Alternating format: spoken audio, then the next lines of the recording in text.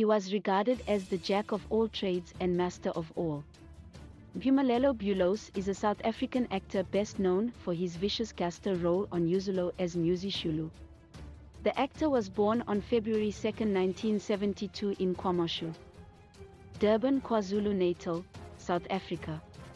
Earlier this year, he turned 49 years old, and Mzansi was more than thrilled to learn that he was still alive, despite being dubbed one of Mzansi's finest.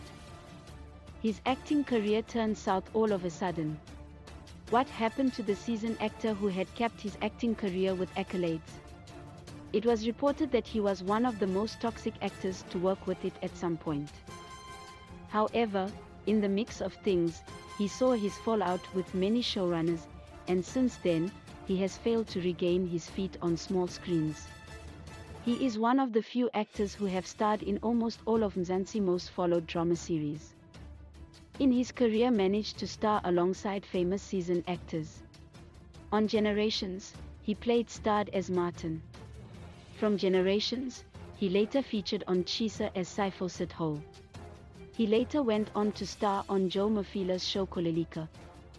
Of interest, the show also had Connie Kayum and Cindy Dlathu in the equation.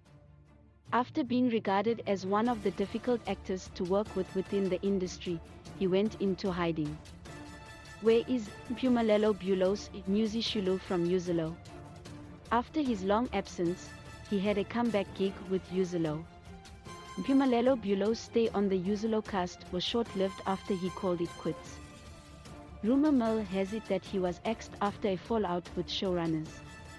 A few years later, he bags a gig on Ev's drama series Imbu, The Seed.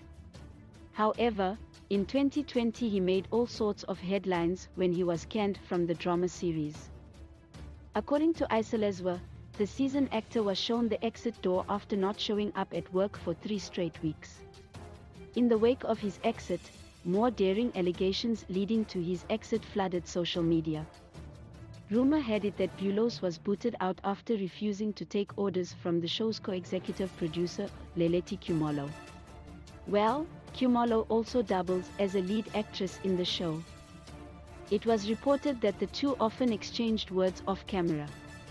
It was revealed that Bhulose didn't like the idea of getting orders from Kumolo. He regarded her as his equal and not his boss.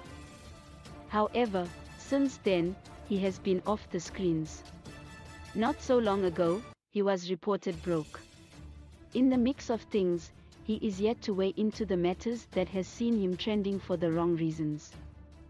Please like, comment, share and follow this channel for more information or updates on news and entertainment.